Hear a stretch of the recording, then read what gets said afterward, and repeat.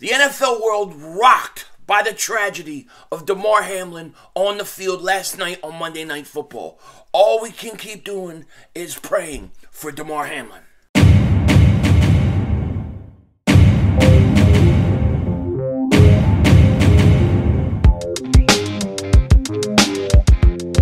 Dallas still stinks.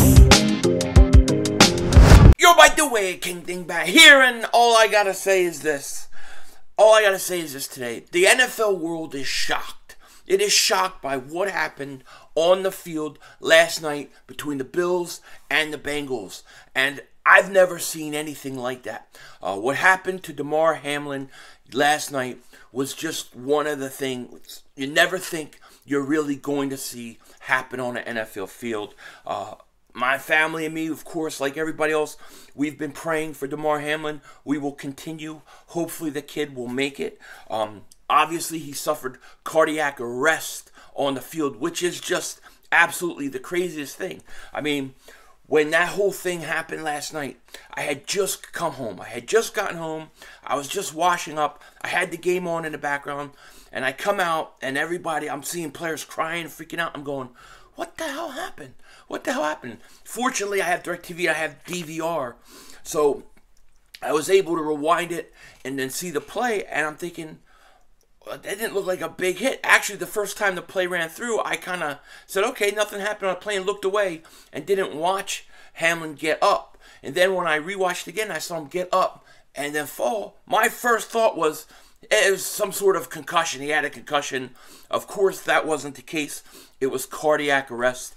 And I've never seen it. I've never seen that happen.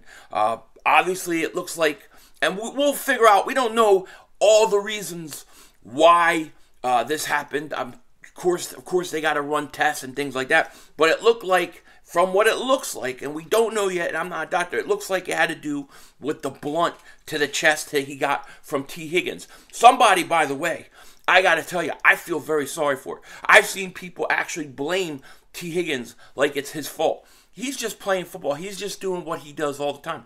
I feel extremely bad for T. Higgins. I feel extremely bad for Damar Hamlin and his family. I didn't know much about Damar Hamlin. I mean, I knew who he was. I knew he played for the Bills. Didn't know much about his personality. Was looking at stuff about him today. Sounds like a great kid. So he will continue to be in my prayers, my family prayers, and hopefully he'll recover. And it will be really interesting to see what the tests are going to show when everything comes out and we know what exactly happened. This is something that I'll probably talk about in one of my channel membership videos. I got some things to say on that, but a lot of that is just speculation. And right now, we got to wait to see what the tests show. Now, what's really crazy is this isn't the first time this has happened, okay? This actually happened in, I believe, 1971 by a player called Chuck Hughes. He used to be an Eagle. He was an Eagle for a while. Then he was traded to the Detroit Lions, and he died on the field. He suffered a heart attack during a game. Now, a lot of that, I think, had to do with he had heart problems that the NFL really, or not the NFL, but doctors and stuff really didn't even realize he had. And he was playing with like, really bad heart problems. I don't think that that was Damar Hamlin's thing. I think that this had more to do with impact. At least that's what it looks like. But of course, I would just be speculating because I am no doctor, But shout out to the medical and the first responders on the field at the time, because they're saying that the timing, how quick you respond to a heart attack, how quickly he gets medical attention, it makes the difference between he lives or if he dies. So they were pretty quick to react, and it's amazing that they knew exactly what was going on and to get his heart beating again. So just crazy situation, and I know there's a lot of crazy takes out there, all that kind of stuff. I just hope the kid is well. I hope, and I will keep praying for him. It's absolutely a shame. And I do not blame the players for not wanting to play that game. If you see your brother on the field going through that, the last thing you're thinking about is playing. And if you can't go out and play this game clear mind, you shouldn't play. So I think postponing it, suspending the game, whatever. They did the right thing. The question is what are they going to do in terms of calling this game and how it will affect the schedule and the rest of the stuff? I don't know. Clearly, the NFL world kind of has come to a halt today.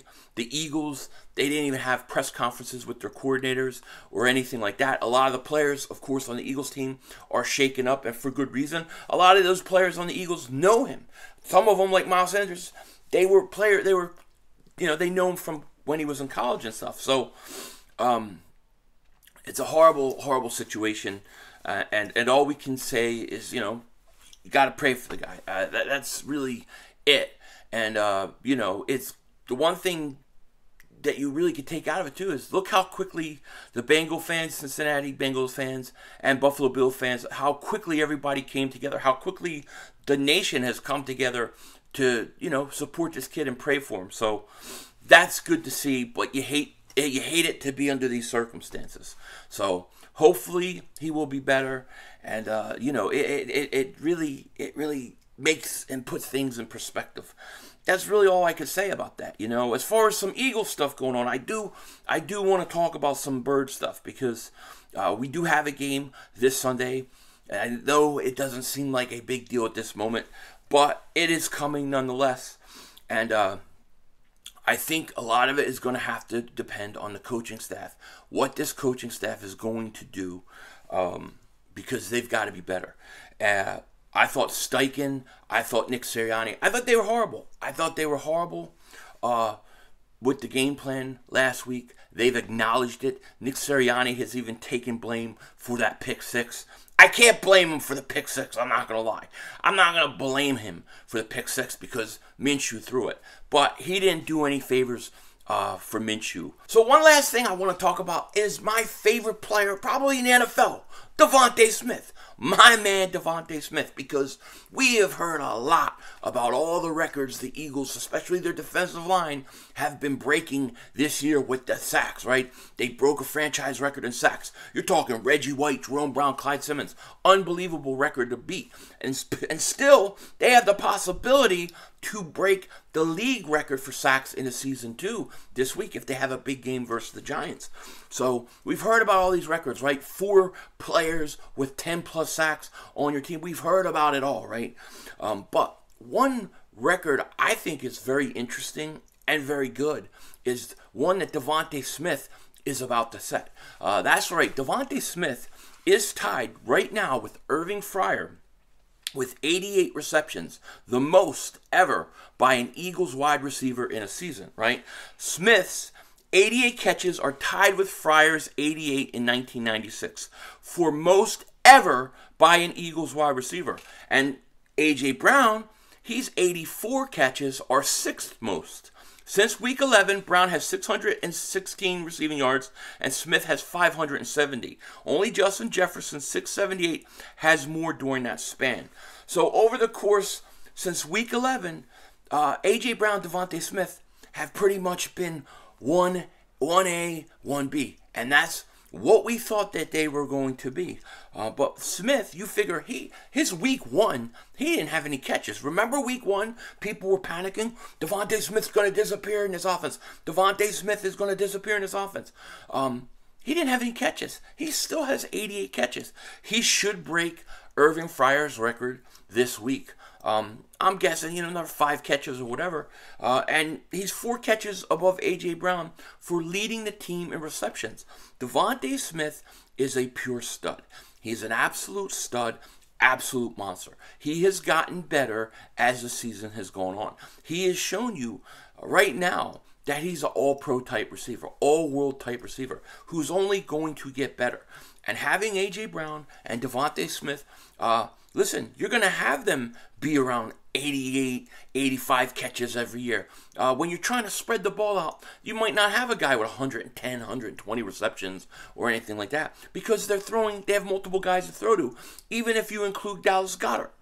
But for DeVonta Smith, especially after going 0 catches Week 1 versus Detroit, to come back, have 88 catches, over 1,100 yards, he's had a hell of a year.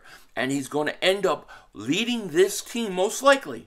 Most likely, we'll see how it goes the last game of the season because A.J. Brown could go off for 10 receptions. But he looks like he has a pretty good chance of leading this team in receptions. DeVonta Smith was worth the pick. DeVonta Smith is that guy. To have him and A.J. Brown, absolutely fantastic. And I really think that they've started to use DeVonta Smith in more ways than they did earlier in the year. I think a lot of stuff earlier in the year was short passes, short routes, those kind of things. They seem to stretch him a little more downfield now, and it's definitely turned out. Since week 11, Brown 616 receiving yards, DeVonta Smith 570. 2 wide receivers over 1,000 yards. That's pretty good. With that said, take care. Talk to you later. Of course, don't be a dingbat. Remember, it's Howie Vision. We're all just living in it.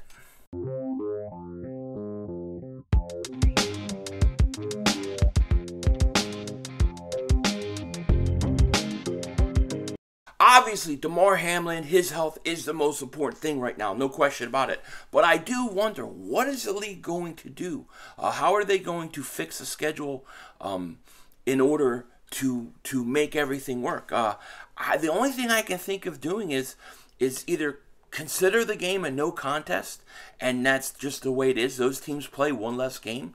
I think they said that would lock the number 3 seed in for the Cincinnati Bengals, and they would win the division. To me, that's the only really thing that you can do, or you just call it a tie or something like that. But I don't really see much else that the NFL could do. This really doesn't affect the NFC though, since these are 2 AFCs. It has to do with the AFC, not the NFC. So our conference really is just gonna go on as it's supposed to, because it's not going to affect it. But with that said, Denzel Washington out.